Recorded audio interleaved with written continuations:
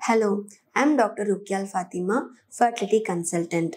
So, low ovarian reserve, low AMH க்கு என்னதான் தீர்வு டாக்டர்? நான் நிஜமாவே should I resort back to donor அப்படின்னு நிறைய பேஷண்ட்ஸ் என்கிட்ட கேட்குறாங்க. So, is that the ultimate choice? வேறு எதுவுமே நமக்கு ஆப்ஷன்ஸ் இல்லையா அப்படின்னு கேட்டிங்கன்னா டெஃபினட்டாக அப்படி கிடையாது. ஒரு சில பெண்மணிகள் ஃபர்டிலிட்டி ட்ரீட்மெண்ட்காக நம்மக்கிட்ட வரும்போது அவங்களுக்கு நிறைய ப்ராப்ளம்ஸ் இருக்கலாம். அதெல்லாம் முக்கியமான ஒரு விஷயமா பார்க்கப்படுறது முட்டைகளுடைய அளவு கம்மியாகிறது. இன் simple words we call it as low ovarian reserve or low AMH ன்னு சொல்லுவோம்.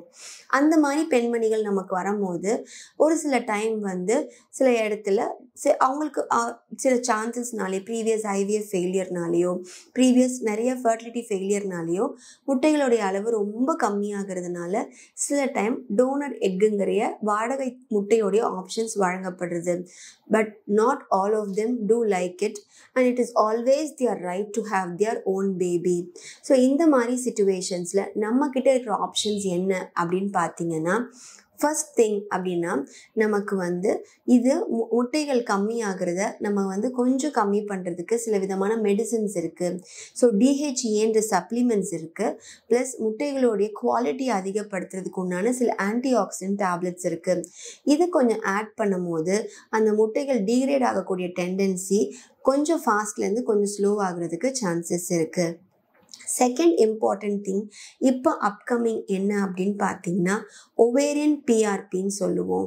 Platelet rich plasma. அதாவது என்னென்னா அந்த பெண்மணியோட பிளட்லேருந்து எடுத்து அந்த பிளட்டை சுத்திகரித்து அதில் பிளேட்லெட் மட்டும் தனியாக பிரித்து எடுத்து அதை நம்ம அந்த பெண்மணியோட முட்டைப்பைக்குள்ளே செலுத்தும் போது அதில் சில விதமான க்ரோத் ஃபேக்டர்ஸ் அதிகமாகிட்டு அந்த முட்டைகளுடைய கவுண்ட் இன்க்ரீஸ் பண்ணுறதுக்கு சான்சஸ் இருக்குது. இதுக்கு பேர் ஒவேரியன் பிஆர்பின்னு சொல்லுவோம். ஸோ ஒரு சில இடத்துல ஒவேரியன் பிஆர்பி பண்ணி ஒரு 2 to 3 months கழிச்சு அந்த பெண்மணியோடைய முட்டைகள் அளவோ இல்லை குவாலிட்டியோ இன்க்ரீஸ் ஆனதா நிறைய பேப்பர்ஸ் நிறைய நமக்கு ரிசர்ச்சஸ் வந்துட்டுருக்கு. Though it is not been proven. ஒரு 100 பேருக்கு பண்ணால் ஒரு 10 to 20% of them R benefiting from that. So this is a newer one which is coming and இதை கண்டிப்பாக நம்ம ட்ரை பண்ணி பார்க்கலாம்.